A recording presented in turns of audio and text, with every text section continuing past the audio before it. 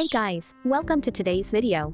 I'm from D5 Tech Support Team, and in this video, I will show you some exterior landscape models newly added to D5 Asset Library.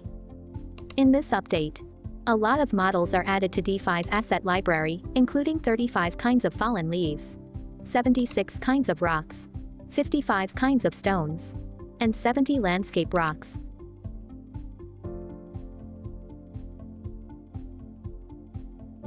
All of these assets can be drawn directly by using vegetation tools. Brush, select the fallen leaves models and choose Brush as the drawing tool.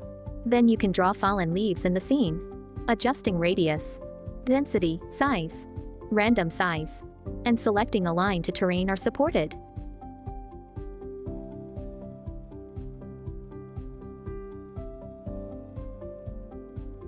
Scatter, set the radius parameter of the brush tool to max, and the scatter tool will be activated.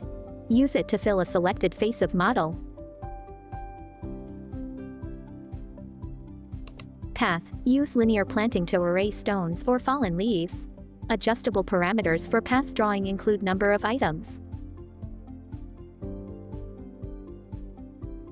Direction, random spacing, random offset. Size, random size. And on the ground.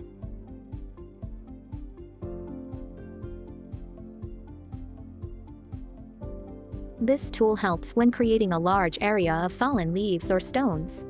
Okay, that's it for today's video. For more tips and tricks, please follow us on these platforms.